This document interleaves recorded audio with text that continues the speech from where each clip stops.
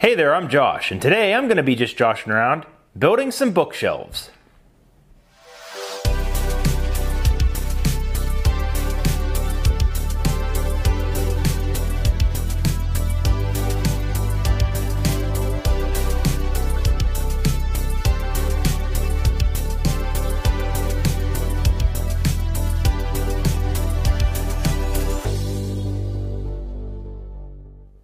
This video is the third in a series of projects that I'm working on in an effort to upgrade my kids' rooms.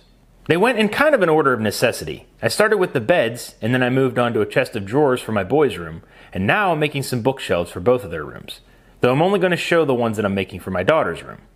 The dimensions for this particular set of bookshelves is right here. They're 6 foot high, 4 foot wide, and 10 inches deep. I've got a lot of work to do, so let's get to it.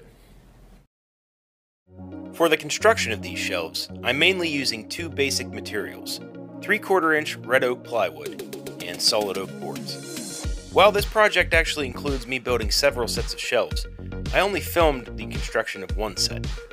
I began by breaking down the sheets of plywood into their correct, respective dimensions. This involved first ripping them down on the table saw, as you've already seen, and then cutting some of the pieces to length using the compound miter saw. And I say only some of the pieces because since I don't have a dedicated miter saw station, it's hard for me to effectively set up stop blocks to make repeated cuts when I want to have multiple pieces the same length. So for those, I switch back to the table saw using the crosscut sled, which as you can see, I set up a little stop block on the side of the fence back there. This allows me to quickly and easily cut down all 8 of the floating shelves to the exact same length.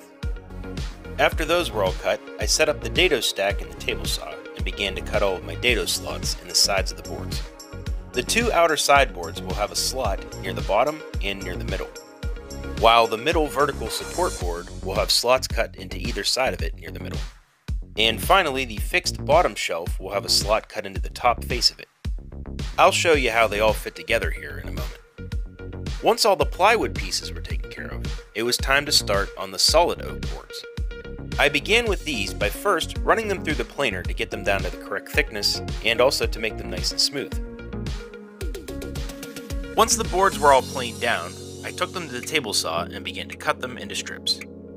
These strips are being cut to 1.5 inches wide and they'll be used as the face frame for the shelves. Next, I cut them down to length and was sure to leave them just a bit long. This was to ensure that I had nice tight joints between the pieces so I could trim them as necessary. Once those pieces were cut, it was time to start the assembly. For these shelves, just like the past couple projects I've done, I'm using glue and brad nails to assemble them. First, I applied some glue to the lower dado slot, then I clamped the bottom shelf into place and drove in some brad nails. I then repeated the same process again to secure the other side.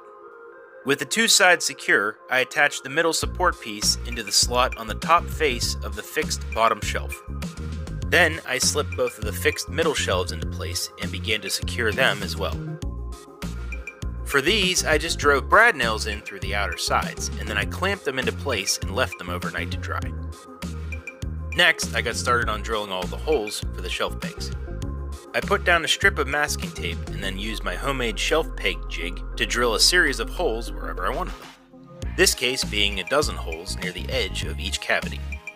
As you can see, I just drilled a couple holes and then used a 1/4-20 bolt to secure the jig into place while I drilled the rest of them. And the tape helped to combat any excessive chip out from the drill bit. Once the first series of holes was done, I just repeated that same process like 9,000 more times until all of them were done. Next, I nailed in some support strips that will help to attach the top. Then it was time for my favorite part of every project, sanding. And although I have to admit that I don't hate it as much as I once did, it still really sucks to have to sand everything this much.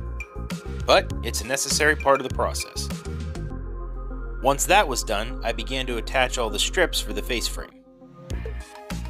I'm doing this by once again using the combination of glue and brad nails. I was sure to make sure... Great job talking, Josh. I was certain to ensure, nailed it, that the outer edge of every trim strip was flush with the plywood. before attaching it into place, that is. I first attached both of the vertical side strips, and then attached the cross pieces into place. And last, I popped in the middle vertical piece as well. I trimmed everything as necessary as I went, just to make sure it all had a nice tight fit. I used a tiny bit of wood filler to fill in all the nail holes. I let it all dry, and then even though I didn't film it, I sanded all the spots flush. Next, I got out the router and put an 1/8 inch roundover on all the face frame trim strips. Even though this part wasn't completely necessary, it was a nice way to soften all the edges and give it a more finished appearance. After that, I began applying all the iron-on edge banding to the fixed middle shelves. I've used this stuff before, and I really appreciate how easy it is to apply. You just set your iron to the cotton setting, and then use it to push the strip onto the edge of the plywood. You then cut it down to size and then trim away all of the excess, using a utility knife, or they actually make a special tool to do this. I've actually found that it works better if you don't trim all the excess away so it's completely flush with the sides of the plywood. If you leave a little bit extra, and then use an orbital sander on the edges, it blends it seamlessly between the edge banding and the plywood, meaning that you really can't even tell that it's there. It just looks like a solid board. Once the 2 fixed middle shelves were done, I moved on and repeated the same process on all the floating shelves. This particular set that I'm doing will have 8 floating shelves along with all the fixed shelves, or 12 shelves altogether. Now, I could have done them all fixed, but I wanted to have the versatility to move the shelves around as needed, hence the pegs. After those were all done, I set them aside and started on the topper. This piece will mainly consist of plywood, with solid oak strips added to the edges. I cut the strips down and then added some glue. I carefully clamped everything so it was a nice tight fit, and then I drove in some brad nails to secure it. I repeated the same thing on the other end, and then before attaching the front piece, I held it up into place so I could get a correct measurement and cut it down to size. I trimmed it down, and then I attached it the same way that I did the other pieces. Overall, this is a pretty effective way to make the top board look like a solid piece, but it's not exactly the most elegant solution to it. By securing the strips with brad nails, you're left with nail holes, and even though you can apply some wood filler to mostly hide those, they're still somewhat noticeable, which is kind of annoying. Regardless, this is the way that I chose to do it for this particular project, though I may look into alternative methods for future projects. Once the wood filler was all dry, I gave the whole piece a good sanding. I focused specifically where all the edges meet up, just to ensure a nice seamless transition. Once that was done, I got the router back out and put a 3/8 roundover on the front and the 2 side edges. I didn't record it, but I lightly hand sanded everything before installing the top piece. To install it, I got it all lined up correctly and then clamped it into place. I then pre-drilled the holes and drove in some screws through those support strips into the top. I used 2 screws per strip, for a total of 4 across the front and 4 across the back. With that all done, it was time to move toward finishing everything. As always, I first started by wiping everything down with tack cloth to get rid of all the dust, and then I applied this pre-stained conditioner. I started with the floating shelves and then moved on to the main body of the bookshelves. I flooded the surface of everything, then waited 15 minutes for it to dry before wiping away all of the excess and moving on to staining. This particular set of shelves that I'm doing is going into my daughter's room, so it has to match her existing furniture, so I'm staining it using golden oak stain. Just like with the conditioner, I started first with the floating shelves, before moving on to the main body of the bookshelves. Aside from seeing the wood kinda come to life using the various finishes that I use, I would have to guess that this has to be the most boring part of the video. I mean, it's definitely the most boring part of editing, I'll tell you that. I mean, it's just mainly repeated footage of me wiping various liquids onto wood, which kinda gets monotonous. For the part where you see me adding the polyurethane to the furniture, let's see if we can add some pizzazz.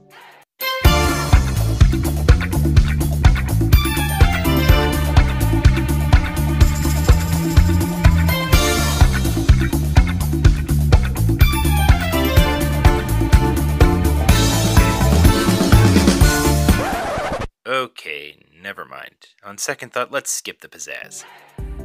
To apply the polyurethane, I once again used my normal method. The first coat is a 1-to-1 mixture of poly and mineral spirits. The second coat is a 3-to-1 mixture, and then the final coat is just full-strength polyurethane. And I once again allowed ample dry time between coats. Then I sanded it lightly with some superfine steel wool and wiped away all the dust using some tack cloth before moving on to the next coat. And once that was done, so were the shelves.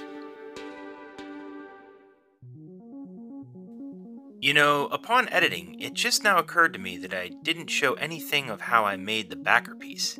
That's a big whoops. FYI, it's just a piece of 1/4-inch sanded plywood that I stained the same color.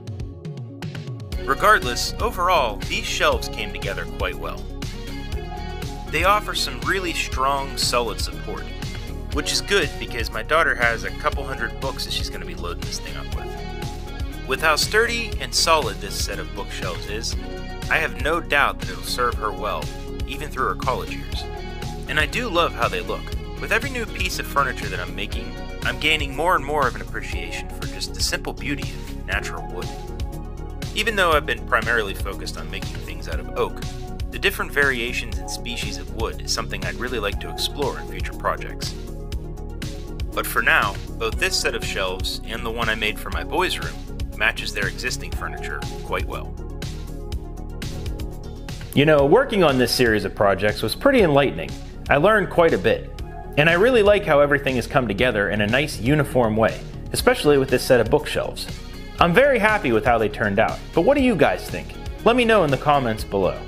I hope you enjoyed this video and you found it helpful in some way. If you're new here, be sure to check out some of my other stuff that's going to pop up here in a moment. That's it for this one. Thanks for watching, and I'll see you next time.